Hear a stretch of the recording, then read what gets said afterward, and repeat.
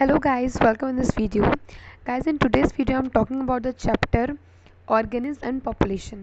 Already मैंने एक और वीडियो अपलोड की हुई है इस सीरीज़ की, जिसका नाम है बीट द नीट। बिकॉज इस जो भी मैंने सीरीज़ चलाई है इसमें सिर्फ इम्पॉर्टेंट पॉइंट्स के बारे में बात कर रही हूँ मैं, जो कि चैप्टर वाइज पूछे जाते हैं। उनकी ई बुक्स में प्रोवाइड कर रही हूँ। अगर आपको ई बुक बाय करनी है, ई बुक सेम टू सेम यही होती है जिसमें मैं आपको इम्पॉर्टेंट पॉइंट्स देती हूँ, जिससे कि आपका जब भी मन करे, जहाँ भी मन करे, आप उनको बार बार रिवाइज कर सको। बिकॉज अगर अभी तक आपकी प्रिपरेशन अच्छे से नहीं हुई है, आपने सारे चैप्टर्स कंप्लीट नहीं किए हैं, तो this series is very helpful for you.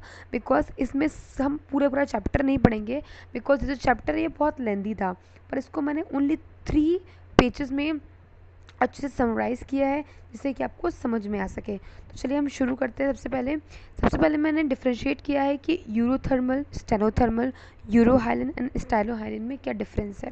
उसके बाद एक रूल, एलेंस रूल, ये बहुत इंपॉर्टेंट है, पूछा जाता है, तो आपको ज़रूर इसको याद कर लेना चाहिए।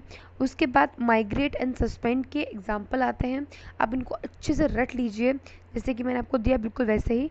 उसके बाद आपको एक सिंपल सा कॉन्सेप्ट याद रखना है इस चैप्टर में, immigration, birth, natality is same, जो कि पॉपुलेशन को इंक्रीज़ करते हैं।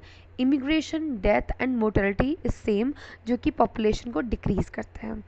उसके बाद ये सब कुछ मैंने फॉर्मूला और ये सब बहुत इंपॉर्टेंट है, ये पेज बहुत इंपॉर्टेंट है, इसको अच्छे से याद कर लीजिए।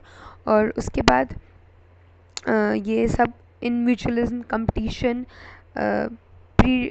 प्रिडक्शन, पैरासिटिज्म, कॉमनलिज्म, अमेनलिज्म, ये सब बहुत इंपॉर्टेंट है और इन पे बहुत क्वेश्चंस आते हैं, तो इनको ज़रूर अच्छे से याद कर लीजिए। उसके बाद इनके एग्जांपल्स, ये सब बहुत इंपॉर्टेंट है। तो मैंने इस चैप्टर को बिल्कुल अच्छे से समराइज़ करके इसके बारे में दिया है। अगर आप ई बुक बाय करना चाहते हो तो डिस्क्रिप्शन में मैंने लिंक दिया है। और प्लीज़ गाइज मुझे कमेंट में ज़रूर बताइएगा कि आपको ये सीरीज़ अच्छी लग रही है या नहीं, या आप इसमें क्या मॉडिफिकेशन चाहते हैं।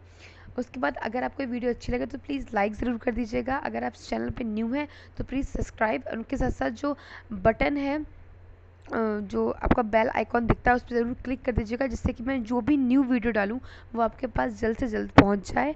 और अपने फ्रेंड के साथ शेयर कीजिए इन सारी वीडियोस को, जिससे कि और आपके फ्रेंड्स को भी हेल्प हो इन सब चीज़ों में। So guys, till then take care, अच्छे से पढ़ाई कीजिए, बाय बाय।